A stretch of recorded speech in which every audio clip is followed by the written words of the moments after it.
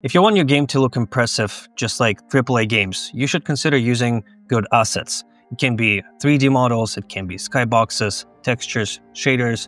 All of these things can make a big difference in the way your game looks.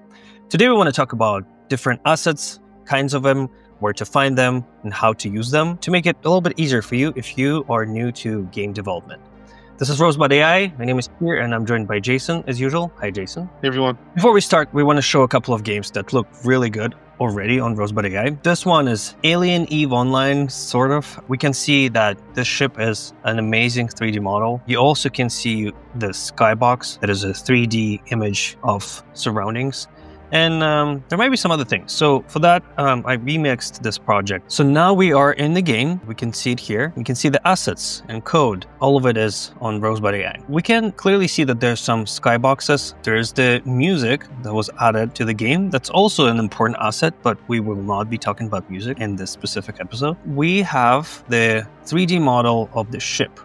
And this ship looks great. Clearly has the textures, has the colors, and there can be some tricks. Jason, you told me, so this might be a specific file type, right? This one is GLB, and that's why we have this nice preview on Rosebud right now. Everything's packaged into one file, textures, everything. It's very easy to use. There's three major file types you'll see when it comes to 3D models.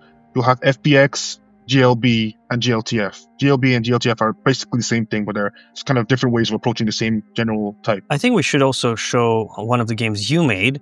This is the Dune Explorer. Yes, this one actually made is GLTF. The only difference is that with GLTF, sometimes there's less packaged in the asset itself and the textures can be separate. But in this one, they were packaged. You don't necessarily have to understand the difference between those two, but GLB and GLTF are the best. You definitely should use those instead of FBX if possible. FBX is very popular though, so you might see it more often. Also, an important part of this game is textures on the ground. Well, actually, the ground right here is using something called a material. A material is extremely powerful, and this is how most AAA games that you play that look good. A material is a combination of different textures. Textures are single files that look a certain way. A lot of them are PNG. Pretty much how they work is that material says, okay, a texture has a cool look, but what if you wanted it to have other things, like how rough it is, how the light affects the surface?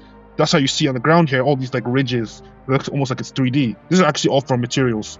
There's like things like called like normal or height maps that within a texture say how high each part of the texture should be compared to the other part, leading to it having like a 3D kind of rough, uneven surface to it. All those combined together into like 5 or 6 textures, combining into one thing called a material. That's pretty much what I used here to make the sand look good. And going down here, you see this ground 80 is the sand material, but you see, oh, there's ambient occlusion and color. Color is for color. Ambient occlusion is kind of like how light gets blocked. Normal is the height of the different parts of it. And when they all combine together, it ends up having this nice 3D look to it. And it actually is 3D. Like if you zoom in, it actually is 3D differences in the surface, which is really good. I want to show a couple of other games that exist on Rosebud and look extremely impressive. One of them is Abandoned Outpost that's made by GM. This game is just so incredibly impressive. Yeah, this looks great. Like I've played plenty of horror games that are extremely popular, made a lot of money that look like this. So especially for horror, you can like have a small scene with high quality assets like this, keep it dark, and then all of a sudden you have like a really good recipe for a great horror game. This scene, I'm not sure which asset like types GM use, but you can tell that these are not all one thing. These are all individual assets within a larger scene, which is a really good approach because it allows you to actually have more intricate environments like hallways and rooms with things in it. Yeah, you don't want to have just one big block shape that's high quality. You want to have like multiple high quality shapes within an environment like this. I want to show one more game that also looks incredibly impressive. This is a Cavernous Caution by Lord Boots. This looks also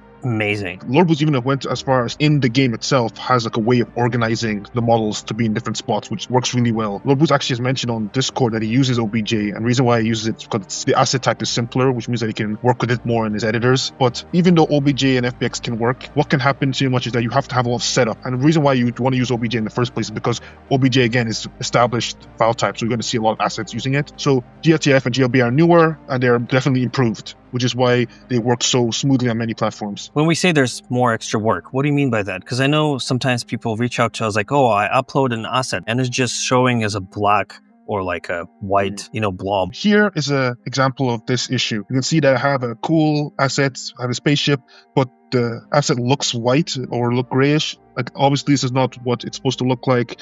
I could probably go to asset tab. I can see I have some textures here that are supposed to be on the asset, those do not get applied. There's not going to be the same exact thing happening each time. It can look different. Sometimes the assets look very dark. Sometimes they look like the texture is applied, but it's in the wrong spot. It's not matching the actual shape.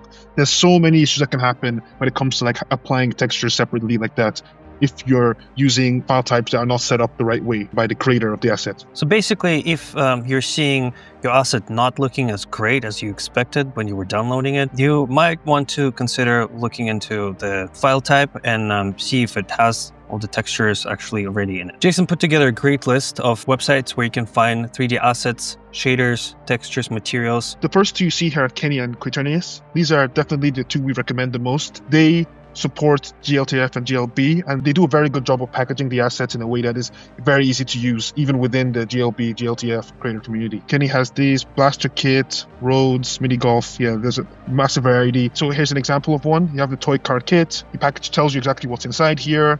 You can see that it's actually Creative Commons, which again, we talked about how these are public domains, so you don't have to worry about any kind of licensing problems. Just hit download, you'll have a folder that has the GLB, GLTF. A lot of times you'll see FBX and OBJ in there too, but again, as we recommended, you can just leave those ones, focus on the GLTF/GLB ones. All right, switching over to Quaternius, same deal. You have some crazy high quality kits that you can definitely make anything you want with. Their assets, it shows you how many models are in there, whether they're animated. You can see how the animations are already included. It says it here, and you'll see when you upload them that they do work. So make sure you tell Rosie that they have animations once you upload them. They're textured, and you can see the formats: GLTF, OBJ, FBX. Blend just means it's compatible with Blender, which is like a 3D art tool. You don't have to worry about that. And again, licensed CCO, that's Creative Commons. You don't have to worry about any kind of licensing problems. Next, we have AmbientCG. I also group in Polyhaven with this. These are great resources to get things like skyboxes, textures, and materials, like we mentioned before with the sand ground in the desert game. Once you actually do have your 3D models and you want to start making the environment of your game look great. Let's say you want to have like a nice surface.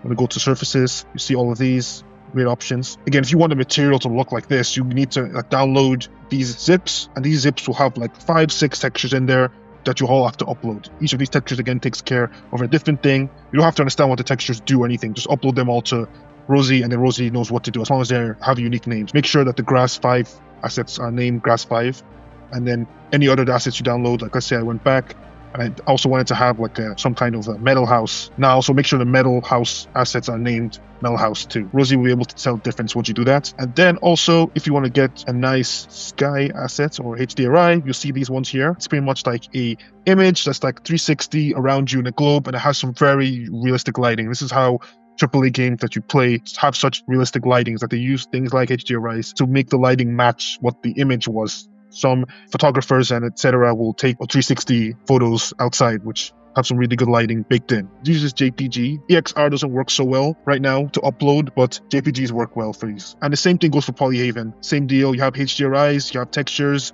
and you even have models too. And they can work well. Just make sure you're sticking towards GLTF and GLB. And we have the next asset type I'm personally very excited about is shaders. Shaders are pretty much visual kind of effects that are created by code in your game. You run this program in your game that makes some kind of visual effect change, and you can make some games have some crazy effects using them. Here's ShaderToy. It's a great website where shader creators around the world post their best stuff, and then they kind of share with the community so people can use it in their games or their apps, or even just to make their own shaders. So you can see here's somebody who just made a fractal shader. This is a pretty trippy effect. You can see the code here. What you do is that you copy it into Rosebud and tell Rosie, hey, I have this asset. This one is actually a multi-file shader, so you may not want to use something this complicated, but you could if you're willing to do some work copying each of the files over. But there's plenty of even very small ones that you can use that look great too. And I want to show a game that I used the shader for. Water here is a shader that was probably like 50 lines of code, so very small, but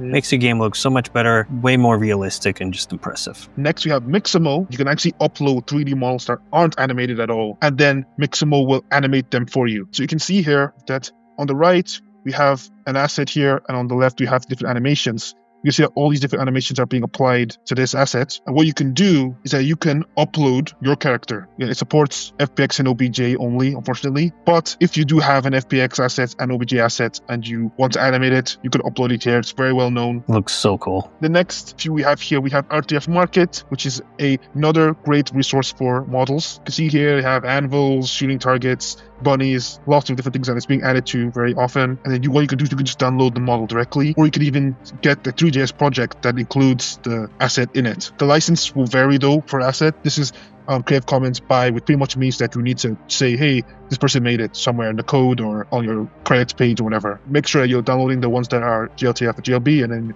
we'll be good to go. Okay, and then the last two we have here are a tiny plain asset and a low poly car that we found. These are great too. I'm pretty sure these ones are FBX though, so make sure you're careful with those. But we just added it there since they have a great license and a CCO and they're really good looking. Essentially, just with this list alone, you could pretty much make almost any game you want. The only limit is like your creativity and how much you want to experiment with these assets. So we covered a lot of different assets, 3D models, materials, textures, shaders, skyboxes. All of these can make your game incredible, look like AAA. All of the links to all of the websites we discussed are going to be in the description of this video. Try Rosebud AI, try adding new assets to a game that can definitely spice things up and make it just more fun and impressive to play. Thank you again, Jason, and we'll see you in the next video. See you.